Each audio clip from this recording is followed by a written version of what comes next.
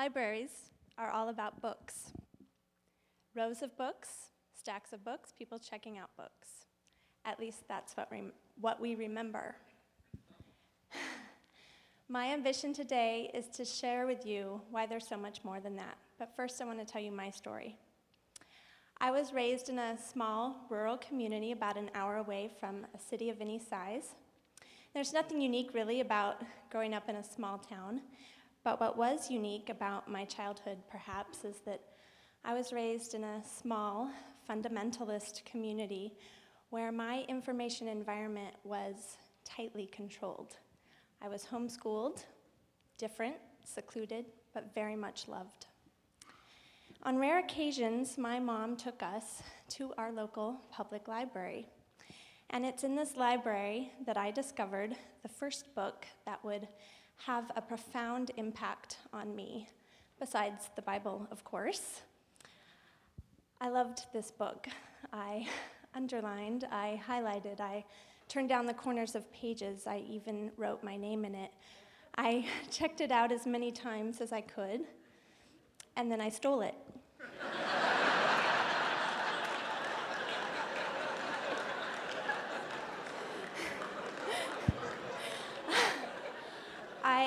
I just simply could not let this book go.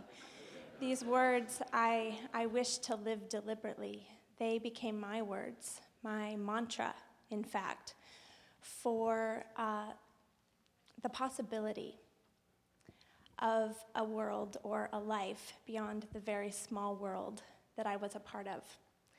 These experiences instilled in me an incredible conviction for equal opportunity and for the possibility of a moment where you realize that the world is bigger than what you've known and you have a choice about how you're going to be a part of it. So fast forward a decade or so, and I'm in college, then grad school, then library school. And quite honestly, I went to library school with the libraries of my childhood and universities in mind. I thought that I could get paid to sit in a room like this one and help people find things to read. But boy, was I in for the surprise of my life, because this was also the first year that my library school was adapting its curriculum to the incredible changes of personal technologies and digital formats on all of our lives. A few years after library school, I joined OCLC, Online Computer Library Center, a global cooperative of library agencies that work together to advance librarianship. At OCLC, I lead a team that manages an online community for library staff that helps them get the information and the resources that they need to do their work.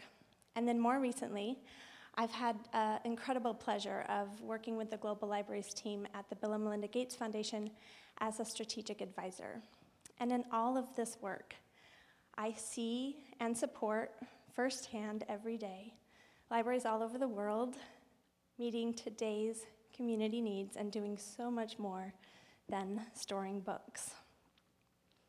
So a few examples. Let's start with the obvious. If libraries are about books, well, ebooks are books. And if you are a resident of this city and have either a city or county library card, as of last month, you also have free access to more than 25,000 ebook titles on your Kindle or your Nook. If you have access to the internet and a PC, you can also get to more than 20,000 local, regional, national, international magazines and newspapers and all of their content. That's not to mention the growing collection of digital music and film. But providing access to digital content isn't really innovative, honestly. It's just keeping up. At the U Media Lab in Chicago, a 5,500 square foot room on the first floor of the downtown branch of the Chicago Public Library, teens with a library card have access to more than 100 laptops, video games, Wii, flat screen monitors on every wall, a recording space, a recording studio, a performance space, and even can check out digital equipment for personal use. In this library, the skills required to participate in a digital age as a worker or as a citizen, things like generating content and critiquing it, not just consuming it, are not only valued, they're actually instilled. But 21st century skills aren't just for teenagers. There are 25 million or so people who are either underemployed or unemployed in this country, and for many of them, the library is their only source of support. In Westfield, Wisconsin, a small town where unemployment is in the double digits, Marie Bowman, the director of the public library there, talks about helping her small rural community residents do things like use a computer or software for the first time, use resume templates, look up a company on the web for the first time, and even apply for jobs. Her customers come back to the library and tell her how they're doing. Just this morning, she says to me, one of our regular customers who's been using our computers for months and attended one of our job seeker programs met me at the door of the library to tell me that he starts his new job next week. Let's look beyond. Thank you. Let's look beyond our borders to Veracruz, Mexico, where the majority of communities are small, rural, and poor. One program there uses 24 all-terrain buses to bring technology and education to remote areas. The buses are loaded up with laptops, satellite internet, interactive whiteboards, projectors, and even backup generators. The bus stays in a community for 2 weeks. It's staffed by highly trained people who teach technology skills, build community, and even shore up local access points. When Maria Rivera learned that the bus was coming to her area, she thought it would be a great opportunity for her kids, but she actually found herself in the classroom. Through the program, she got online and got into regular contact with her husband, who'd been living and working abroad for more than 8 years.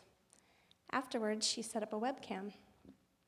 This program, she says, helped my children know their father. Through the webcam, he was able to see them grow. This is the future of library service, meeting our users exactly where they are, wherever they are.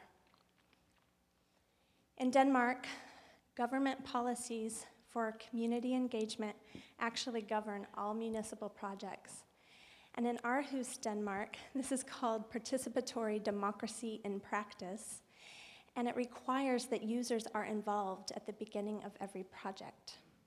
Using this model, the public library in Aarhus prototyped the library of the future with their entire city as co-creators. They asked their citizens, when everything is online, why come to the library at all? They used hundreds of user-generated design techniques to get to the answer to this question. My favorite sessions are with the kids.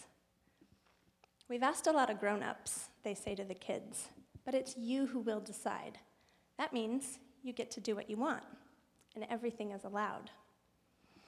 Their answers became the design for Urban Media Space, a new model for a public library that provides for open, flexible spaces and a focus on networking and collaboration. Oh, and sound. The kids said they wanted to hear the sounds of the forest when they approached the shelves with the books about trees.